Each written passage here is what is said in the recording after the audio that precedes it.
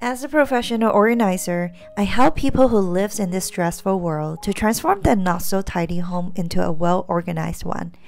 As Marie Kondo says, life truly begins only after you put your space in order. I can't agree more, and I turned tidying from a hobby into a career. Pretty crazy, huh? And I was scared. To be completely vulnerable, every time when I'm so privileged to have my clients trusting me enough to work with them, not merely learning from me, but an exchange of their life stories and real struggles. It's truly a humbling experience learning from my clients instead. Each visit, I photograph a better picture of the art of letting go and life priorities. Life really isn't about having more or being in more control, because the reality is no one has any control in their life.